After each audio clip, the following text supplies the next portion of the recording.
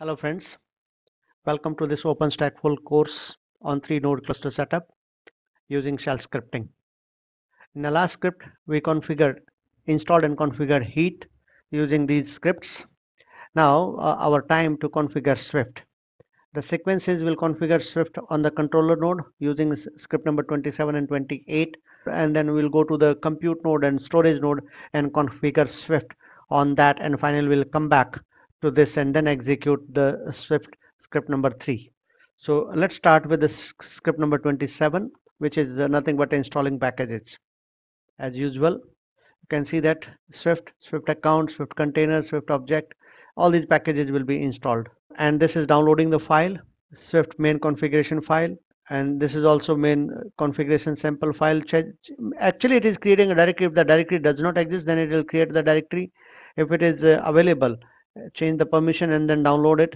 If the directory does not exist, create the directory and then change the permission, then download the file. And then configuring main proxy server.conf file of our release Z, which we are working on. So let's execute script number 27.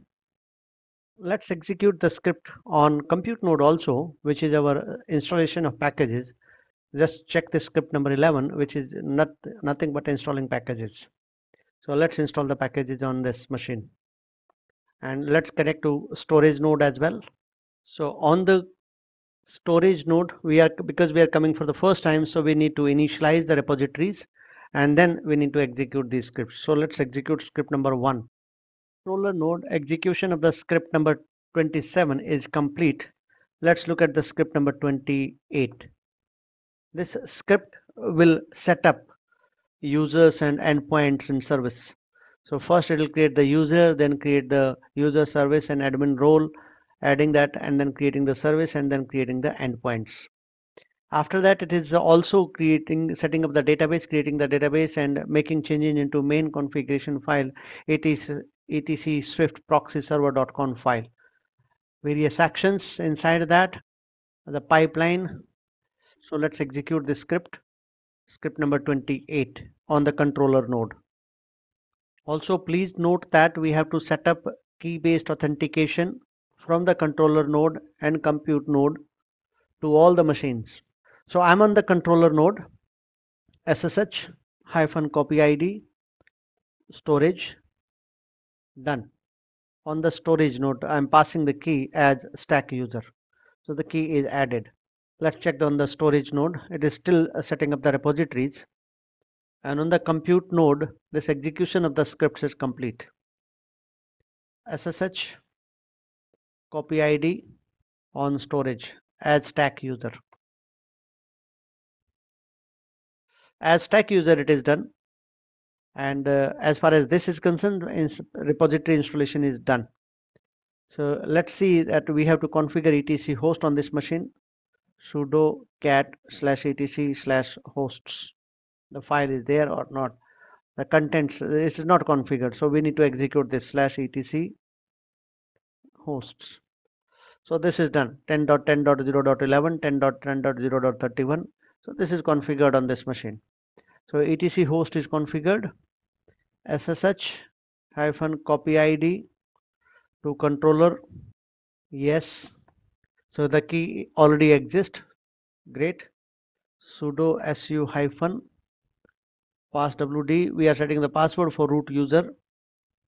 So the password is configured successfully. Password is updated. Let's change the switch to root user on these machines and pass the key as root user as well. SSH-copy ID to storage. So on the storage server, the key is added. So let's pass the key as root user. Sudo -i SSH-copy ID storage. The key is already existing, perfect, as root user. So we need to just verify all the keys to be present perfectly. So as stack, I'm trying to connect to storage node. SSH storage. Excellent. Sudo su-i. Oh, sorry, simple -i. SSH storage. Perfect. Done. So from controller, we are able to do. Same thing will repeat from compute node also. SSH storage, done. As a stack user, SSH storage, done. Exit. So from compute node also we are able to do. And now from storage, SSH controller as root user, and we are able to connect. Exit from controller and back to exit from this root user SSH controller. Yes, we are able to do that. SSH compute. Yes, we should be able to do it. Perfect. We need to execute the Swift installation, the script which will install the packages for Swift object storage. Without demonstration, I'm simply executing the script because you know it, what the script will do. So on the compute node with history command, we executed Swift script number 11. So let's look at the script number 12. So this script will configure the Swift SDB and SDC. So two disk SDB and SDC will be used. It is making a file system, making a directory. Both these disks will be used for Swift object storage.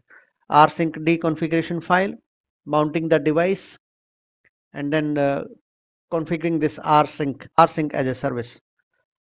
We are downloading configuration file, sample configuration file, account server, container server, object server, and then changing the settings into account server.conf, similarly container server.conf, and then object server.conf. After that, it is changing the permissions of srv node file directory and changing the ownership and permissions of this var cache and var cache Swift. Let's execute this script number 12. This will initialize the disk, set up the Swift object storage on compute node. Same thing we will repeat on storage node. On the compute node, setup is complete. 13 is also to be done. Let's see that script number 13. What is the script number 13 doing? This is configuring synchronization rsync. Yes, it is making changes into rsync.conf, rsyncd.conf. Yes, and then restarting the services. Let's execute this script number 13. Done. So on the storage node also, our installation of the package is complete, and what we executed was script number 2. So let's look at the script number 3, what the script number 3 is doing. Same thing, it is using second disk and third disk, making a file system, making a directory and mounting them. And this is, so you see this is making change into etcfs tab, so that every time you boot your system, the etcfs tab has the right file system mounted automatically. And then changing account server configuration, container server configuration, then object server configuration, the same thing, and changing the ownership. So let's execute script number 3 on storage node. We are on the storage node. So on the compute node, it is done. On the storage node, so we are left with last script on storage node for Swift. Let's execute it, 4th, which will nothing but the same as compute node, which is rsyncd, and that's it. So we are back on the controller node now. Our storage nodes are done. We can continue with the Swift last script on this controller node. So let's configure this. 32, script number 32. This is going to this directory etc Swift, using this Swift ring builder command, executing the complete set of commands using DB and SDC on both the machines. These are the IP addresses of this is the compute node IP address, this is the controller the storage node IP address. So container builder, then using object builder, same IP address and the machine, and the weight and object builder, and finally it is using the main purpose SSH and key based authentication is used here, because it's going to copy these files to compute node to storage node. That's a very important point, because we configure this to storage node as well and the compute node and changing the ownership. So the key based authentication is very, very helpful to automate this script, and finally it is verifying that. So let's execute this script number 32, which will set up the complete object storage. Yes. So this is see, now it is executing on the compute, account builder, account replicator, then compute, Swift account auditor, on compute, Swift container updater, all the scripts on compute, start Swift object.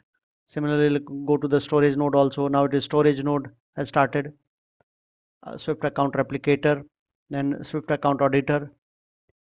So it is executing all the script right sitting here and using SSH. That's the best thing of the script part. This is, I think, the most crucial script for setting up the complete object storage on 3 node cluster using compute and controller node for storage. And see, it is right now, it is on the storage and is objecting executing and done. Now we can verify this. I'm logged into my console. Now you see object storage, containers. Let's create a container hello world. This is object storage, container created successfully. Let's go to the container. We configured successfully the object storage on the controller, compute and storage node. That's all for this session. Thank you very much for watching.